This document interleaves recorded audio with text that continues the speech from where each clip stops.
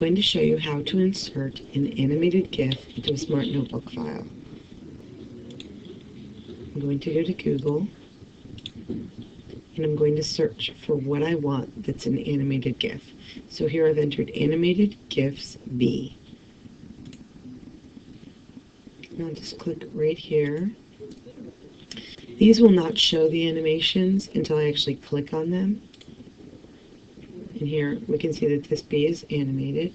I'm going to click on the View Original Image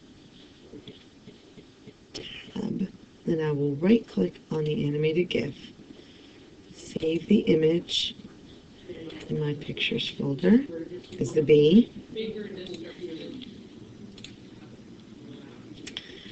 and then I will go back into Smart Notebook and go up to the Insert tab.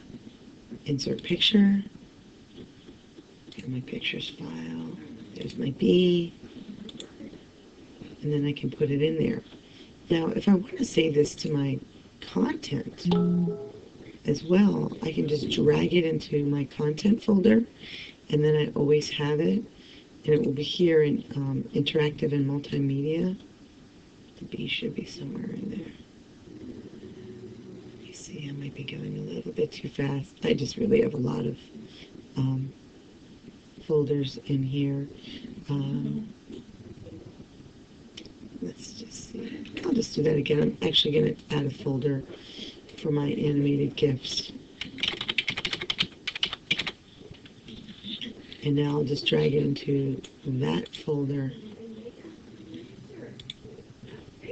So it actually put the folders, in order. And I can just drag it right in there. And there I've got my bee. And I can drag it out as many times as I need to from now on. I can even resize one like this and drag that into the folder.